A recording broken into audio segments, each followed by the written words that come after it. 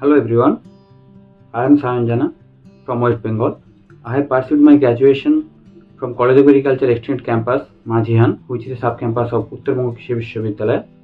And this year I have pursued in the exam ICAR PG 2023 in the subject code Entomology and Nematology with an aggregated mark of 332.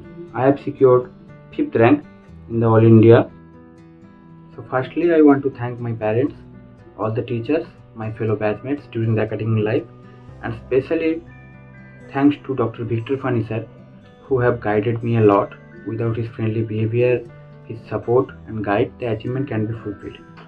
So come to the point about the preparation, the strategies I have followed. Firstly, if you are studying entomology, you should have a mindset that you should cover each and everything. As the syllabus is not quite big, you should not left anything. You should remember each and every terminology and should develop the skill of remember the scientific names mainly. So this is not quite hard. Day by day your skill will be developed and you can capture the scientific names more easily. So coming from the first, you should keep cover the Insecta part 1 book mainly by the TUNU for in the introductory parts about the morphology, physiology, taxonomy, etc. Each and every line is important from this book. Direct questions are asked in this exam from this book, so try to go through and revise the Insecta book wisely. Without it, in the taxonomy you should cover the order details, the families and each and every data. Now coming on to the next, the applied part, you should complete the part 2 book mainly by the TNU for the apiculture, sericulture, etc. According to me, you should complete these books at least 2 times when you initially started the reading. After revising the 2 books, you should get in touch with the applied entomology by the DS Reddy, which is very important and helpful book. And the toxicology part and the pest part, they are very much good for beginners in this book. In the economic entomology, you should read the EEE book, mainly the Elements of Economic Entomology by David and Ramamurthy. The economic part in this book is very vast, so try to cover the pest part very specifically, like the pest characteristics, the family names, the type of damage, some special control measures, etc. Try to remember as much as you can. For better memorization, write the scientific names in the paper crop wise and go through at least 1 time daily. This will be very helpful for you. And coming on to the ecology part, you can read the handbook by TV Prasad, which is very helpful and important book. And this is the books I have covered. Without it, there are very much books available in the market. You can get and read the books.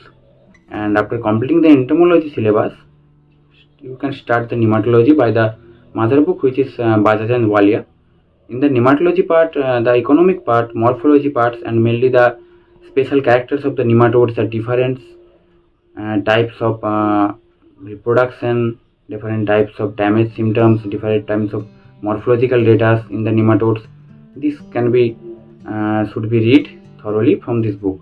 Always remember that the Insecta is the mother book and you should get in touch all the time though you are reading any other books. For example, you should make the capability of completing the Insecta book in 1 single day in the last hours of your preparations.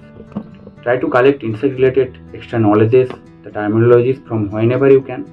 The questions patterns are changing day by day, and if you see this year, many questions come from outside of the books. So try to collect entomology related various data, various other categories, various journals, and you can easily get details about entomology from various ways. So many objective books are also available. Mainly I cover the objective entomology by TV Prasad. Without it, you can read the glimpses of entomology, objective entomology by Dr. Sayan, etc. And after revising the whole syllabus, start the important one-liner books. Mainly the entomology treatise and entomology refreshers. These 2 books are very important. All the extra things, the data, the other important concept which can be get from these books. So you can get all the topics, many more unknown informations which are very important for the exam. So try to cover the whole treatise and the refresher books. Without it, there are very huge data in the books, so try to remember as much as you can. And lastly, the question papers of the Agri toppers and other sites, these are very important for giving exams and know about your preparation and further improvement. And parallelly, for general agriculture, you should read the Nimraj Sundar books at least 5 pages daily every day. You should also can cover 10 pages if you can and try to remember it thoroughly. This is sufficient for general questions. So this is my game plan for 2 to 3 years. Always remember that the regularity is very helpful.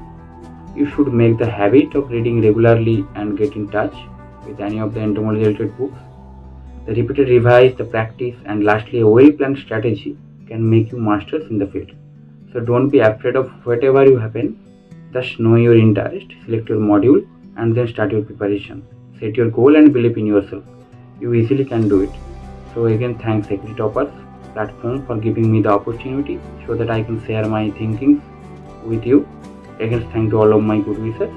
Thank you very much.